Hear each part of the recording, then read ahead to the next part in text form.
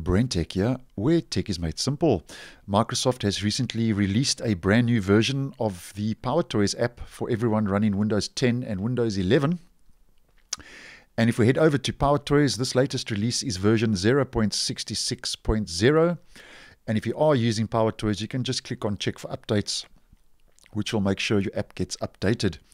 Now, this is quite a significant update, as it does bring some key changes and highlights in this latest release.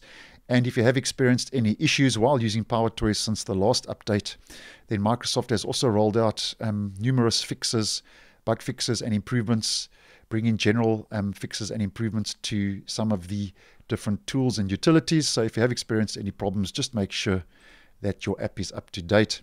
Now, the first key change is that this release, version 0.66, now includes a self-contained .NET 7, which basically means that .NET, or in this case .NET 7, is no longer required to install it standalone before PowerToys actually works, which before this release wasn't the case. And if we just head over to the installed apps and features list, previously the Microsoft Windows Desktop Runtime, which is currently on version 7, had to be installed standalone. And as mentioned with this latest release, it's actually now included and is self-contained in PowerToys, which I think is a great move. Now, I'm just heading to the next new feature and change. That's to do with the text extractor, which is a tool that makes it convenient for you to copy text from anywhere on your screen.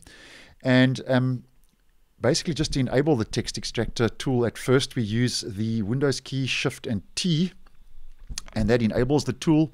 And now it's possible to pick which of the installed OCR languages is used by text extractor by selecting it in the right-click context menu, as you can see.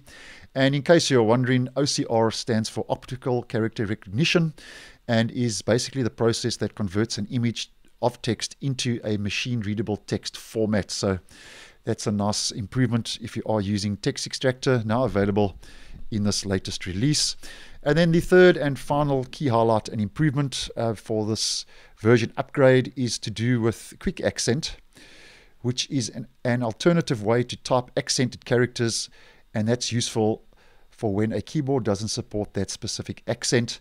And they've added a setting to sort the order of the accented characters by usage frequency in quick accent. So if you do use the quick accent utility, that will just make sorting through those characters a lot simpler and easier. And as mentioned, over and above that, a lot of other improvements and fixes have rolled out in general for different tools.